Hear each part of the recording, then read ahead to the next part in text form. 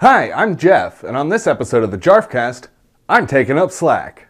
Jarf! First of all, shout out to my brother's coworker who, I heard through the grapevine, was really enjoying my videos and was super bummed when he found out that I stopped making them. So, luckily, my life has kind of settled down and I'm finally able to get back to making videos here in my new home in Arizona. That's right.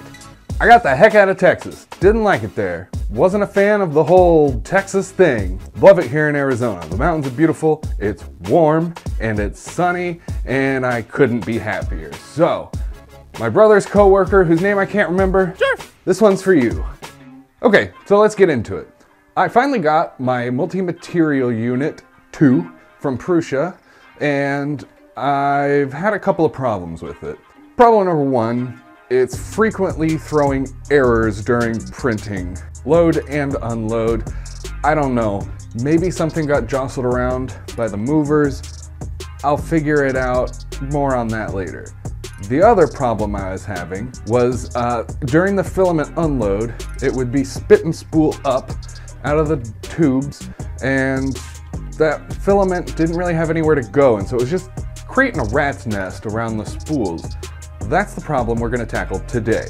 So my initial thought was some device that would fit within the spool and maybe be spring loaded, and it would load the spring as it loaded filament into the printer, slipping after it got to a certain tension, sort of like one of those little kids' toy cars where you put it on the ground, pull it back, let it go, and off it goes. And of course it would unload the spring and drive the filament backwards as the filament was unloaded from the printer. I had all these grand designs, including planetary gears with a spring in the middle of one of them and a ratchet sort of slipping mechanism.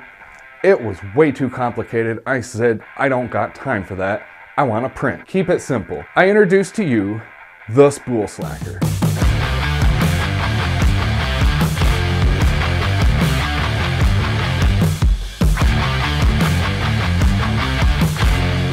So the Spool Slacker is stupidly simple. It's just a spring-loaded arm that lays down and pulls on the filament when it's unloaded and goes back up when the filament's loaded back into the printer. It also came together relatively quickly. So the first thing I did was get some of these springs. These springs are actually meant for power tools like Dremels and demolition hammers. I got them from a website that sells replacement parts for power tools. I'll include a link in the description if you like. Well, I do like, so I'll go ahead and throw it in there for you regardless of whether you want me to or not. Haha! Really, the hardest part of this was getting the arm length right.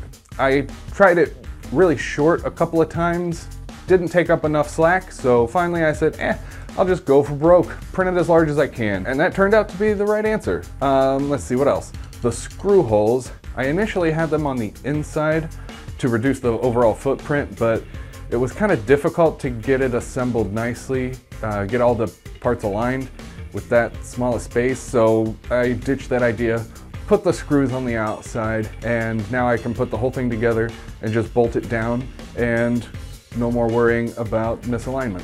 You just feed the filament through the hole in the Spool Slacker, up over top of the spool, and into the filament tube. My filament tubes are being held in place using this filament tube holder provided by Dr. May 2. Link to the part in the description, and then you just repeat for the other filaments that you want to use, and they take care of the rest, basically. No more rat's nest. So what can I say? They work as designed. The only downside is that if I leave the filament installed after I'm done printing, after a day or two, the filament will kind of break in a couple of spots. I guess that's just because of the forces of that spring pulling on the filament and just sort of the geometries of my whole spool ecosystem I've got going on. Easy solution. I just unload everything after I'm done printing. It doesn't need to be left in there anyways. Or I guess the other option is I could go ahead and set all the arms up against the filament, but that keeps the springs loaded and I'm not thrilled about that solution. What you gonna do? Okay, so my experience with the MMU2 has been so far underwhelming. I love the idea, but in practice, I just find it to be a little unreliable. So color prints take forever anyway, far longer than the equivalent single color, single material print would. And that's due to the amount of times that the filament has to be loaded and unloaded. And then with each load and unload, you also have to purge the nozzle to get a clean transition from one color to the next in your print.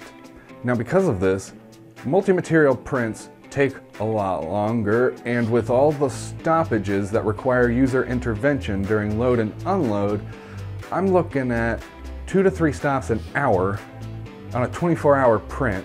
I just don't have the patience for that. Now, Prusa's announced an update to their MMU2 to the i3 Mark III. They're calling it the MMU2S and the i3 Mark III's. They're meant to address some usability and some reliability concerns. The extruder was too difficult to perform maintenance on, and so what they've done is they've sort of redesigned some things to give you better access to that, as well as redesigned the filament sensor.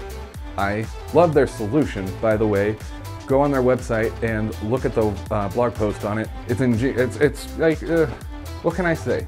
Simplicity at its best. So they're still using the optical sensor. They're just having a piece of plastic pushed out of the way when the filament's loaded. It's brilliant. They're including a filament buffer in the upgrade kit. Now, these upgrade kits, they're shipping them to anybody who's already got an MMU2 for free. Thank you, Prusa. It's one of the reasons why I bought into your ecosystem to begin with. Customer service, it's important. It's probably the most important thing for repeat customers. Because of that, I'm going to be a repeat customer for a very long time. I digress. This filament buffer is meant to address the exact same thing that the Spool Slacker addresses, which is how do I manage all of this rat's nest of filament that's being generated during my multi-material prints. I don't know how it's going to work with my setup, if it's going to integrate well into the cabinet that I built. And on the other hand, there's just something kind of whimsical about these arms moving up and down as the print continues. It's kind of hypnotizing. I really like it. I think I'm going to reprint most of these pieces in different colors so that it can really up the whimsy factor. So yeah, maybe I'll post some pictures of that later. We'll see. Anyways, once I get my MMU2 update kit, my Mark III's upgrade, whatever, I'll do another video. I'll go through the MMU and see if anything got knocked around by the movers. I don't think so, but you never know. I'll clean all the debris out of it, any filament dust that it's ground up through the time I've spent trying to MMU print. We'll see. Maybe I can't get it working. Maybe I can. Either way, I'll let you know how I find the reliability of it after I've kind of stripped everything down and seeded everything. Make sure that it's not user error. Yeah, because you never know. Well, that's it for this episode. It was kind of a short one, but I'm trying out some new things. I've got a new studio here, new lighting setup. I've already had to record all of my A-roll for this twice now because I didn't have the lighting quite right and the green screen looked like crap, so yay. It's already taking long enough, I guess is what I'm trying to say, and I just want to wrap it up, get it out. So, little mini update. If you want to build your own Spool Slacker, I will leave links below to my parts files on Thingiverse and to the spring that I used. That's on, I think, eReplacement Parts. It's not an affiliated link, so I don't get anything out of directing traffic to them. With that, I hope to see you back here next time on the JarfCast.